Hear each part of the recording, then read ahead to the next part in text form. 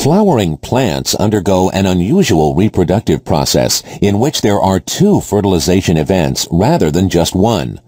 This double fertilization takes place between cells produced in the male reproductive organs, the anthers, and the female reproductive organ, the ovule. The ovule contains a reproductive cell called the megaspore mother cell, or megasporocyte. This cell is diploid and undergoes meiosis to produce 4 haploid megaspores. In most species, 3 degenerate, leaving 1 surviving megaspore. The 1 surviving megaspore then undergoes 3 rounds of mitosis to produce 8 haploid nuclei. Cytoplasmic divisions do not immediately follow the nuclear divisions, so the 8 nuclei initially share the same cytoplasm. This multinucleate structure is called the embryo sac. Within the embryo sac, cell walls form between most of the nuclei. 3 cells called antipodal cells form opposite the micropyle opening of the ovule. 3 also form near the micropyle. 2 are called synergids, and the other is the egg. Finally, 2 nuclei called polar nuclei remain together in one large central cell.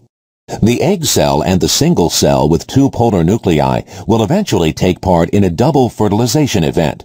Before this can happen, the male gametes, the sperm, must travel to these cells within the female's reproductive organs.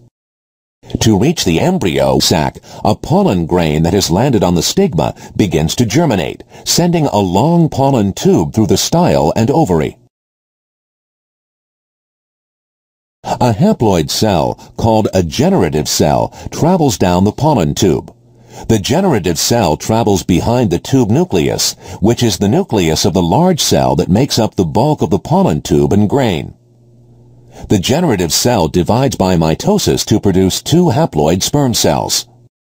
The pollen tube reaches the micropyle of the ovule and digests its way into one of the synergids, releasing the sperm cells.